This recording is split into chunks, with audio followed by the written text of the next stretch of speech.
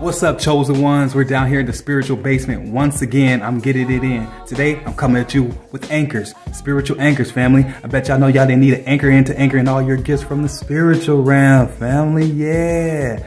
Oh, what is an anchor, you say? Oh, say you want to bring out your beast mode, your beast body, the warrior inside you. Well, an anchor on this reality will be lifting some weights, changing your diet, changing the way you think. You know, that's an anchor. Saying affirmations on a daily basis, family. Practice saying those affirmations to block these demons for keeping you complacent and keep you in the same spot. They want to see you in the same spot and not adjust and make moves and elevate to the next level, to the next realm. They want to keep you complacent and down, okay? Chosen ones, we are always under attack, okay? So you need to anchor in all your gifts from the next reality to this one. Merging masculine, feminine energies, balancing your energies out, family. Once you do that, you'll be able to manifest more easily, your family. Chosen ones, you need anchors, okay? Practice saying those affirmations on a daily basis. I am beautiful. I am strong. I am loving. I am highly protected. Those will help you and they keep you guarded, family.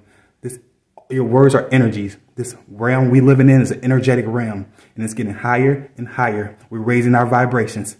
So stay tuned for my next video. I'm down here in the spiritual basement getting it in.